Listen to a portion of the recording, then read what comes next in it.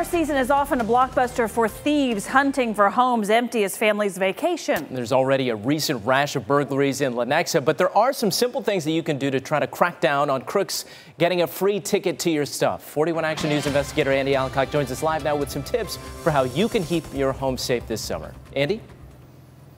Mike and Krista, police tell us burglars look for the easiest way inside. An example, open car door, garage door remote. And there you go, access to the home.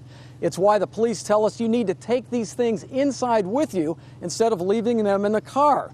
Also, Lenexa homeowners know firsthand how important safety can be. Thanks to a home surveillance camera, Lenexa police were able to arrest Ron Larson Jr. He now faces multiple charges, including burglary, assault, and felony theft. We're feeling a lot better now that he's caught.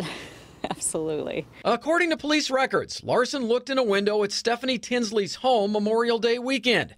Her husband called police.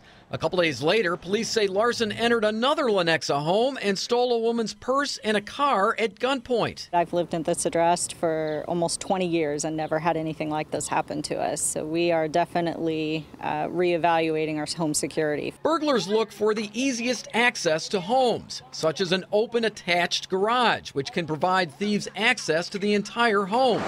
We found several open garages in one of the same neighborhoods where Larson was spotted. Even when your garage door is closed, you can still have issues with security, especially when you're going on vacation. One way to have peace of mind is to use padlocks like this one, which you can put through holes along the run of your garage door, which stops the rollers from going up. The only thing is, when you get back home, don't forget about them before you open the garage door. You might need to drill holes in the track to use a padlock. Do it just above the rollers. Also, if you or your family members leave your garage door open by mistake, a device like this one will close it for you. We always make sure our kids keep the garage door closed at all times, and that's been a very large concern of ours. Now, police also tell us it's important for neighbors to watch out for each other to prevent burglaries and other crimes. Also, if you're going away on summer vacation at some point, you can call many metro area police departments and they will periodically come by your house to check things out.